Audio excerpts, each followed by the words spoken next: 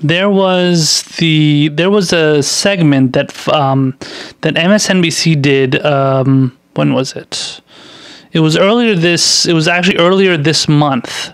So it was earlier this month of November, and it had and I don't watch a lot of MSNBC as much as I used to, and this segment had I don't know, millionaire, billionaire, I don't know, really rich guy that that donates to the Democratic Party. So he's a donor for the Democrats, and he gives them a lot of money. He bankrolls them for their different PACs and their different, campaigns and their different candidates and all the, like basically the loyalists that are there for the Democrats essentially. And so he was on MSNBC, and he was basically giving a warning to the Democrats and telling them, "Listen, you better follow the line, or else, I'm going to be pulling my money. I'm going to be pulling my funds." But I don't want to give it all away. This is an audio clip from the segment here. Why don't you listen to this, and we'll talk about it on the other side. Is set to meet with top White House officials, including Gary Cohn and Mark Short, to discuss tax reform.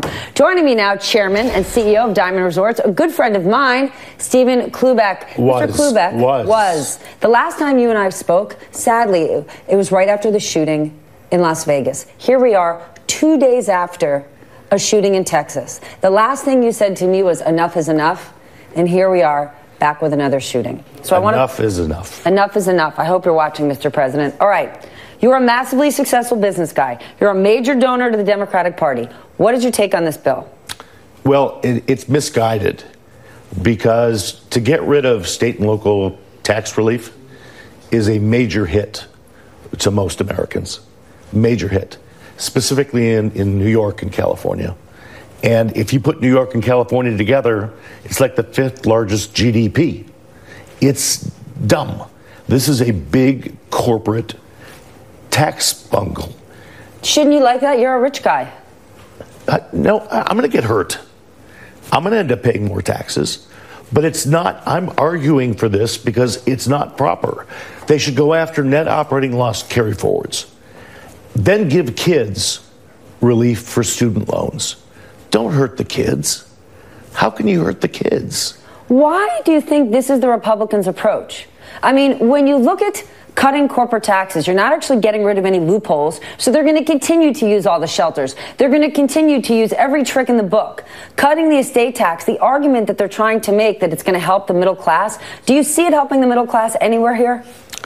I think it's a far reach. And, if you're going to help the middle class, let the kids get relief for student loans. Give the kids help. Let them go to school. And to just give the corporations all these tax cuts and not getting rid of net operating loss carry forwards is insanity. It's crazy. Keeping carried interest for private equity firms, keeping carried interest for real estate firms, that's just President Trump hooking himself up. But are Democrats going after it in the right way? Because at the end of the day, there are a lot of people who think President Trump is morally reprehensible, but they think, I want my taxes cut, I'm going to vote with him. And when Democrats continue to say, down with the billionaires, we can't stand the rich, a lot of people want to be rich. So is it the right message that the Democrats are going with? It's so effing wrong. Whoa. I've talked to Schumer. I've talked to Wyden. I've talked to Pelosi. And said what? And I said, if you use the term billionaires again, I'm done. Why? Because it's aspirational. I didn't start with anything. Just penalize everyone that's done well. We all want to do well. And we should be the party of doing well. We should be a party of business and leadership. And it is very, very disturbing when I hear the millionaire or billionaire word. And I've told them to stop it, knock it off. Because everyone wants to do really well. And this is the world of the aspirations. Then are you worried that the Democratic Party is going too far to the left? So much so, it drives me nuts. So much so, it would make me quit the party.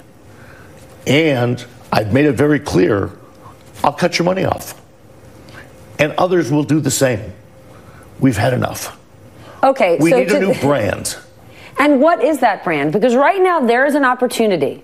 If Democrats lose, for example, in the state of Virginia, if that isn't a wake-up call that the Democratic leadership needs to get together and say, we've got to find a middle ground. Because if the Democrats continue to go far to the left, you've got that whole group in the center that aren't going to go the way of Elizabeth Warren or Bernie Sanders. And then you're going to fracture the party even more. It's fractured. It's broken. We need a new brand. It needs to be simple. Keep it simple. Tax reform, keep it simple. Infrastructure, no bumps in the road. What more do we have to say? They need to have a new brand created. Is the Democratic Party in worse shape than Republicans? They're both insane. But at the end of the day, like them or not, as I said earlier, there's a lot of people that don't like President Trump, but then they showed up and voted Republican. Are we going to see Democrats pull it together and vote together? A lot of Bernie supporters did not turn and vote for Hillary. They just didn't vote at all. I know, and I can tell you that if we go far left, I'm out. I'm out. We need middle ground. So when you tell the Democratic leadership this, when you meet with Wyden and Pelosi and Schumer, what do they say to you? Well, so far they've given me great signals that they're willing to participate and get there. We shall see. We shall see. Do you think this tax plan is going to get voted through? I mean, Republicans need a win here. Even if it doesn't work for their state, if Paul Ryan doesn't get this through, he's got no future. They will have no legislative wins for 2017. Well, they have a lot of difficulties. They are very, unfortunately, bigoted, anti-Semitic, and caustic. And they're creating civil war. They want to create a civil war. Steve Bannon wants a civil war. 100%. It's disgusting. Okay. And you wanted to talk about gun control? Get rid of the assault weapons. Get rid of them. Then, Steve, tell me this. If it's bigoted, if it's anti-Semitic, if it's caustic, why is it winning? Good question. A sad state for us. Then what needs to be done? You need to run for governor of the state of Nevada? No. In short, what needs to be done? Like, here we are on the eve of tax reform. We need people getting together in a room and be moderate with one another. We need to get along. We need to be able to speak and get things done. And we need compromise. Compromise. Okay, then just answer me this before we go. I understand why the forgotten American, why Trump's base said, I want to break the system. The system isn't working for me. When Trump said, hasn't worked for you for 30 years, why not vote for me? I kind of understand that. But you're a big casino guy. You're a Vegas guy. You're surrounded by Steve Wynn, Sheldon Adelson. If the party is bigoted, anti-Semitic, caustic, why are they backing it? Ask them. I ask you, you know them. What's your opinion? Maybe they're confused. Maybe they're confused. Maybe they're confused. But look, I'm just as caustic and arrogant and aggressive on the Democratic side. So, Trump-esque, Trump-light. But I'm willing to fight for democratic principles. And I'm not going to give up. And hopefully we'll get our shit together.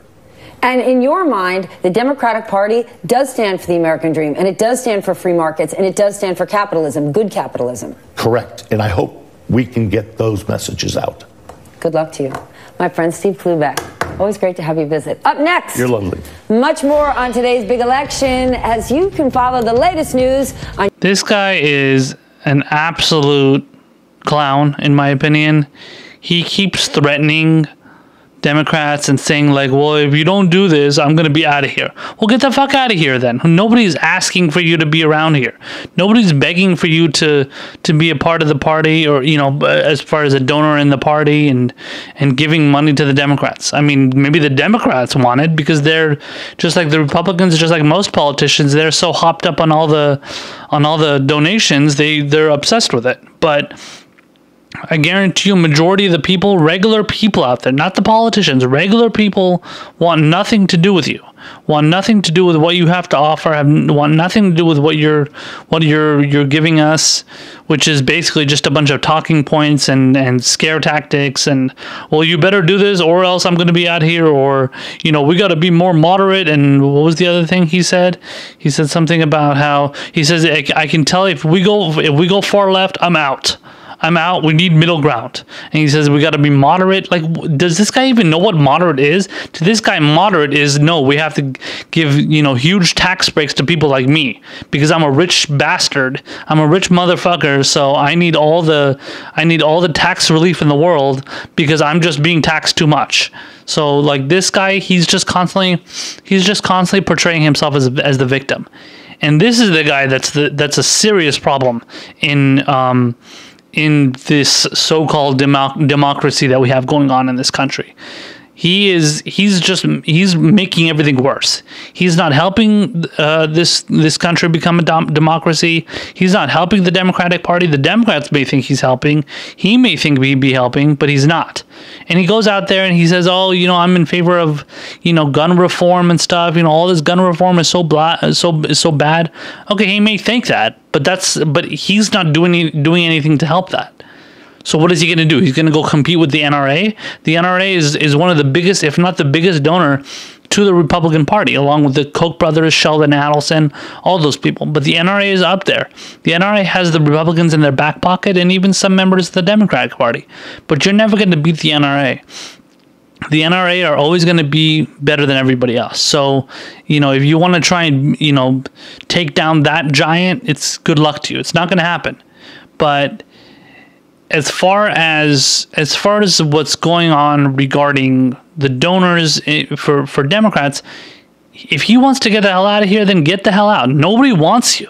Just move out of the way. You're in our way. You're in our way. You're not leading it to any progressive policies or progressive ideals being pushed. You're creating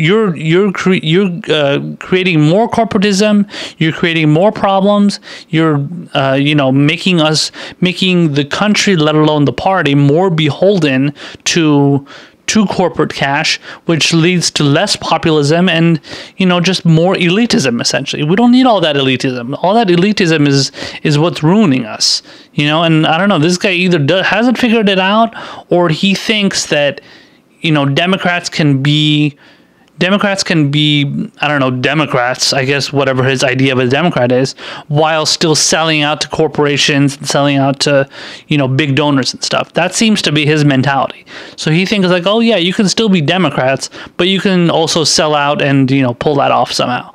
It's complete bullshit. And I can't even stand the guy's attitude. He acts like he acts like another version of Trump. He acts like he's like the Democratic version of Trump. Not the liberal version, the Democratic version of Trump.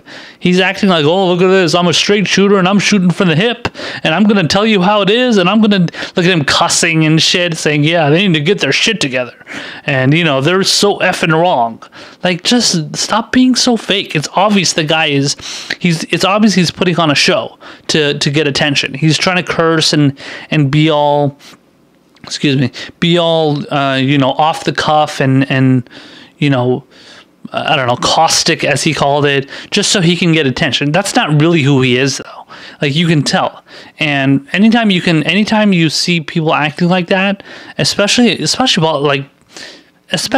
elitist types and politicians too, similar to Trump and others out there that are like that, yeah, you can tell it's fake. You can tell they're putting on an act so they can either get attention, or maybe, you know, or maybe that's what they have decided to all of a sudden become just so they can get the attention. But it's not real.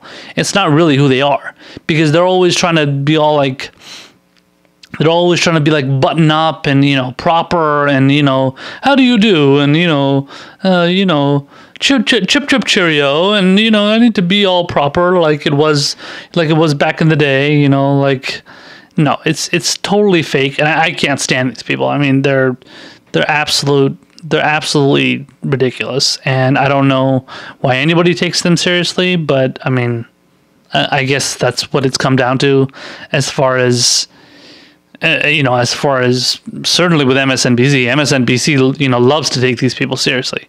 MSNBC sees them as, you know, sees them as somebody that they can suck up to, essentially. So yeah, that guy's name is Steve Klubeck. Who knows? We'll probably be seeing him again at some point, but he's been mocked all over Twitter. He's been all over Twitter, you know, yelling at everybody. People are yelling at him, and he's just making a fool out of himself, just like he did on MSNBC. So, I mean, if he wants to go out there and represent the Democrats, good luck. The Democrats are only going to be getting worse with popularity. They're only going to be getting more unpopular if he's around, as if they're not already getting unpopular as it is.